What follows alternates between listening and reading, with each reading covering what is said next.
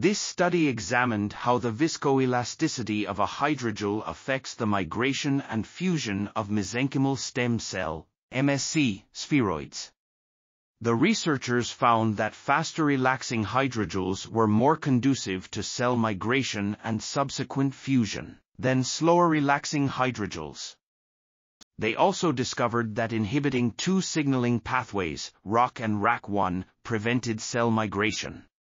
Finally, they combined biophysical and biochemical cues provided by the faster relaxing hydrogels and PDGF supplementation, respectively, which resulted in a synergistic enhancement of migration and fusion.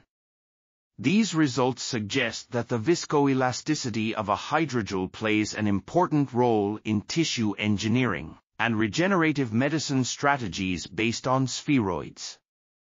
This article was authored by David T. Wu, Mani Diba, Stephanie Yan, and others. We are Article.TV, links in the description below.